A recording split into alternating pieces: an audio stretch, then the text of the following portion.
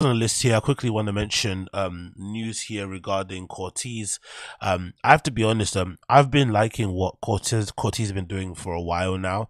I've really liked the flipping uptick in quality. I feel like the last few years, I feel like maybe the sales have gone crazy good, and instead of some brands just churning out the same nonsense again, I feel like the Corteiz team have basically invested every single penny. For me, anyway, from the outside, it looks like they invested every single penny that they've made in selling t-shirts, doing all these mystery drops and stuff, flash sales, whatever it may be, and they've invested it back into the product because number one, the imagery has improved tenfold, the styling has improved in the shoots, the lookbooks, the models they're casting, and fundamentally the clothing, the pieces themselves look so much better than they did maybe a couple of years ago. And it's so cool to see that evolution. I think that's always been one of the best things about being a fan of a streetwear brand, is that you start buying a brand in streetwear when it kind of is in its infancy, and then along the way, especially when you're young, you basically get to grow up with the brand. The brand either kind of evolves and starts making more quote unquote mature pieces,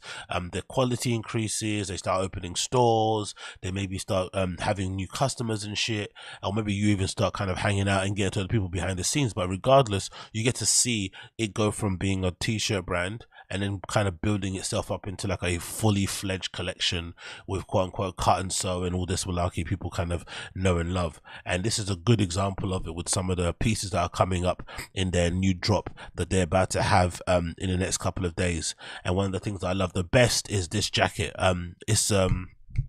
It reminds me, I forgot the name of the jacket, but there was a particular jacket in New York that used to get boosted all the time. That Supreme make a version of it as well. It's really big, it's really padded Parker. It's got loads of down filling inside it. I think the Supreme might have like 700 down inside of it and stuff. And they've made different variations of it over the years.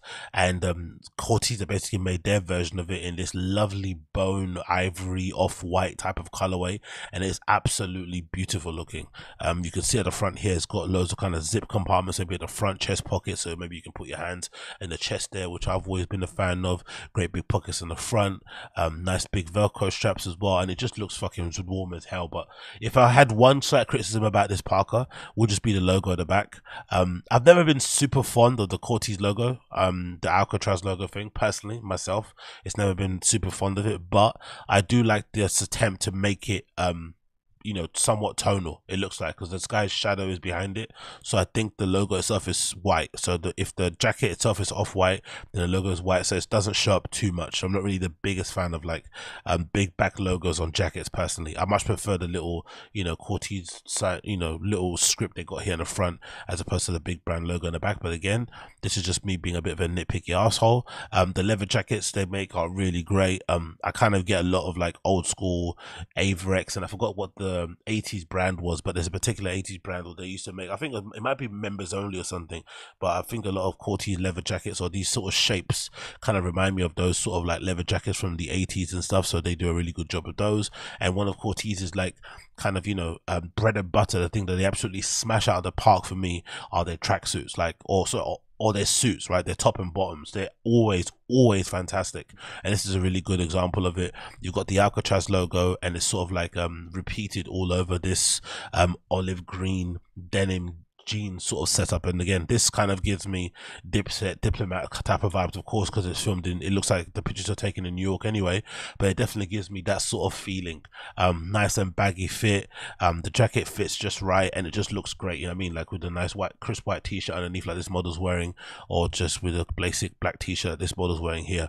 And I think they've got on Tim's as well, so it's very apt and very on point considering where they're at and where it's been filmed. And another cool addition, I'm not gonna lie, is this logo, because I'm not really as much as I don't like the Corteiz Alcatraz logo, I'm also not the biggest fan of the script, to be honest. That's the weird thing. Like that's why I know I like the brand, because I don't like how the logo is kind of like splayed out.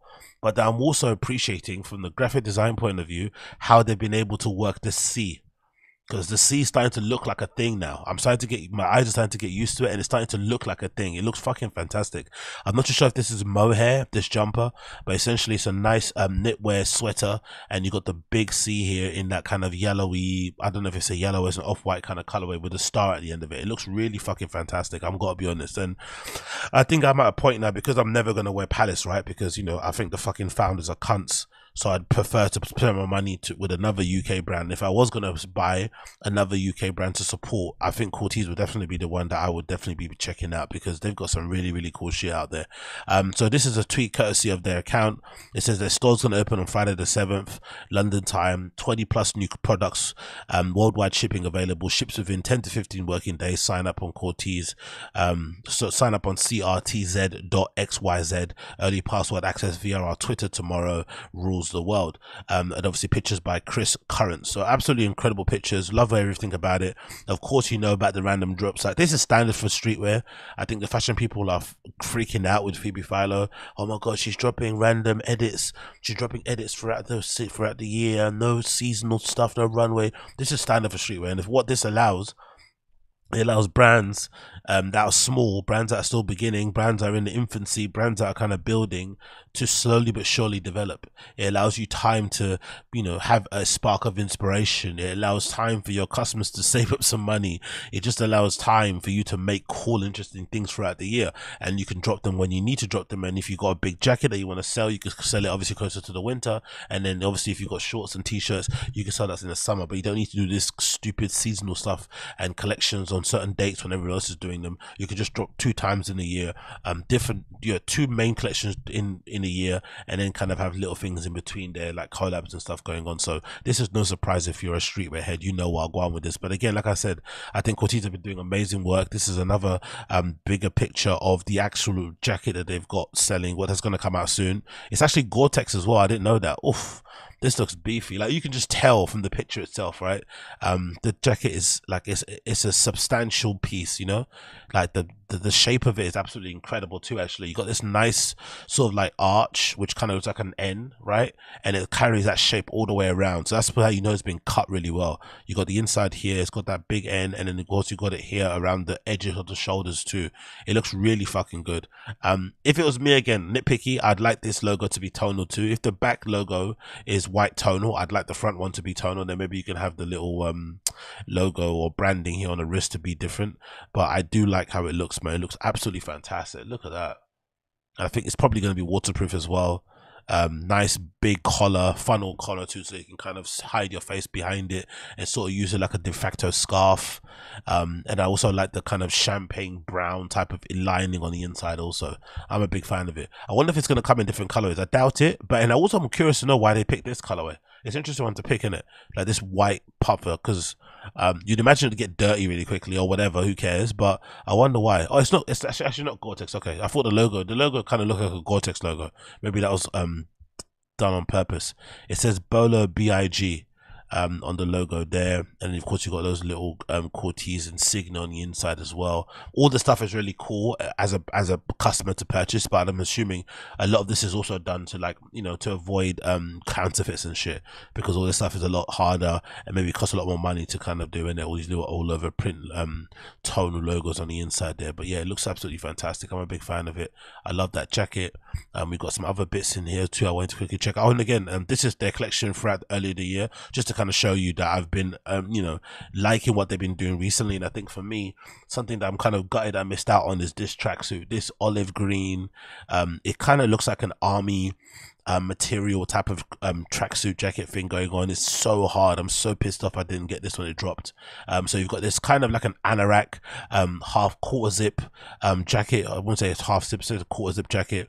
You've got these really big pockets. It kind of, if anything, reminds me of like Head Porter. I remember Porter had like a collection similar to this, where they had these anorak type jackets and pants with pockets all over them. If anything, I think the Head Porter one had the same pockets on the jacket as on the pants, where this is a bit different. So you got this big massive pockets here at the front on the chest. You got two different types of logos, one with the badge, one with the screen printing. You got the slip pockets on the side. You got these nice pockets here on the right, and then of course what I've always liked about Corteiz is the shape of the pants. They're neither too flared or they're too baggy. They're just about right. And then you've also got the addition of this cool little strap on the side, where you can kind of adjust the what you call it, the hole at the bottom of your pants as well. But yeah, very, very, very well done. This is one of my favorite pieces they've ever put out, to be fair. I'm not gonna lie, I absolutely adore it. And of course the lookbook pictures, imagery itself looks absolutely fantastic. Not really too bothered about the polo zip thing going on there, but again, just really nice pictures, very well done. I love the prison pants, they look really cool too in the orange, maybe ties in with the Alcatraz Cortez logo. And they've also had gloves as well in the past that look really good, I'm assuming would double up as good calisthenic type of things going on there as well. And actually, you know what's actually good about Corteiz? I'm just thinking about it. I don't really know them or think of them as a t-shirt brand, you know? I think of them as like making actual pieces. That's actually a really impressive part of what they've been able to do over the years. You don't actually think of them as like just making t-shirts. They make far more than that. And then of course, one of the other things that I really liked about what they did was this varsity jacket they put out earlier, because I don't know what it was about the varsity jacket, but it looks very London, if that's possible. I don't know if it's because of the branding at the bottom of the jacket that's kind of, you know, making me go crazy. But I love that the varsity jacket looks like a brand from the UK making their own version of the varsity jacket, as opposed to trying to co-opt American culture and come off a bit beggy.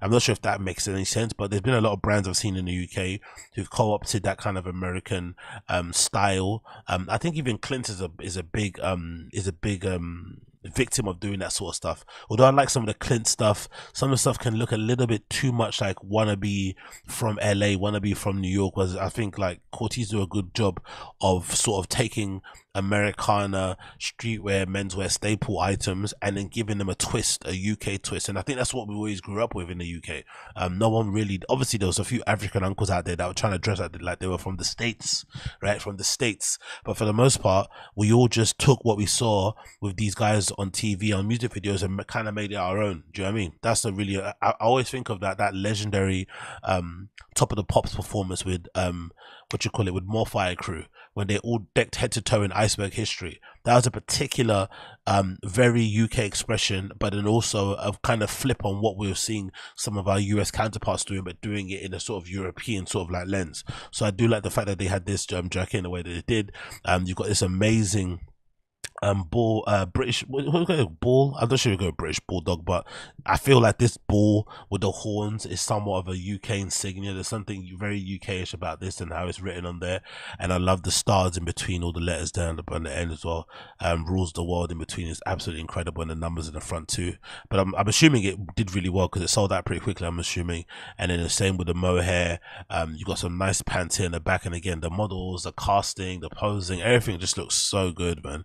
You just want to wear everything in this collection. Another great tracksuit. Not really, again, not too fond of the logo itself personally, if it was me. I love that they're wearing the Nocta Drake slides again. I think the slides, whatever the shoes are called, they look really good there in that collection. And then you've got a really good picture here with this nice little crop top with the logo on it too. So yeah, big up Corteiz. Always doing incredible and great things.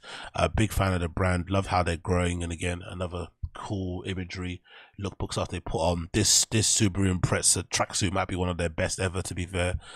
Really well done. Another amazing, what's this? It's like a pinstripe denim suit. Is that pinstripe? No, it's not pinstripe, but it looks close to it. That's fucking fire, innit? That looks so good, bro. Like, honestly, Corteiz do some really good work. I have to be honest. They might be my favorite brand from the UK, hands down. If you're not gonna wear it, you know, Palace is fucking done out here, and it's very Caucasian anyway, or a certain type of, you know, urban individual would be wearing Palace. You know, those Ladbroke Grove man them that roll up their own cigarettes and wear loafers with tracksuit bottoms and shit, allow that. But if you're on something a little bit different and supporting someone that's actually doing some good work and seems pretty chill, I think this is a good option.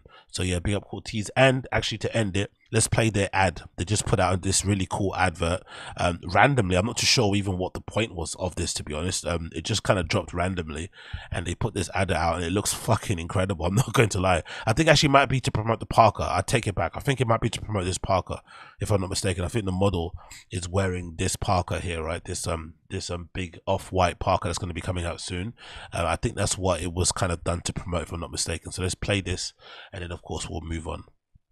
And who's it directed by? So let me just give that person credit. It's directed by a person called Walid Labri. So big up Walid Labri, big up Corteiz, always doing some cool, interesting things. Let's play this advert right now.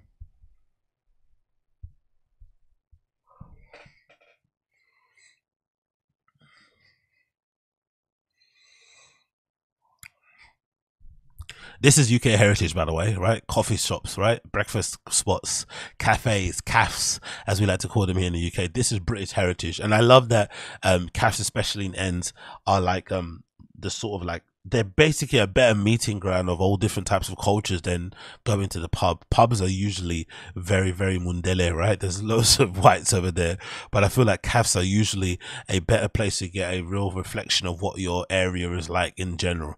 And you know, some cafes are made better than others, but mostly you go there for a fucking greasy fry up, a ham sandwich, a jacket potato, some lasagna sometimes, right? It can happen too.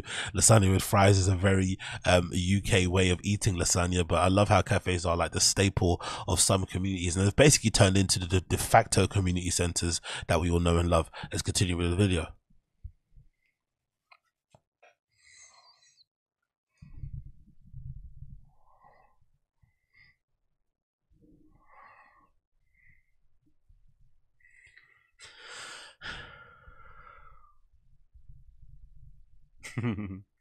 Some guy peeking through the window.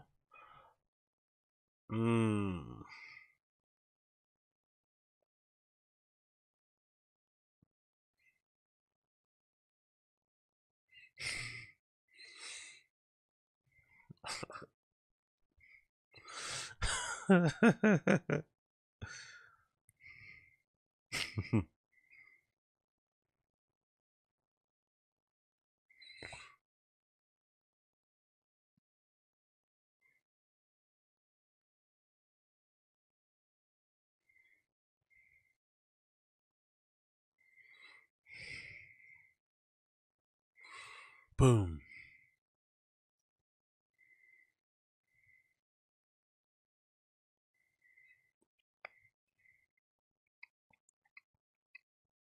Bolo is big IG.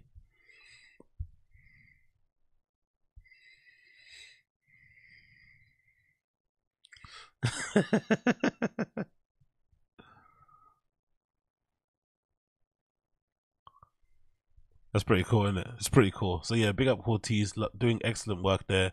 Big up Corteiz, doing absolutely excellent, undisputed great work.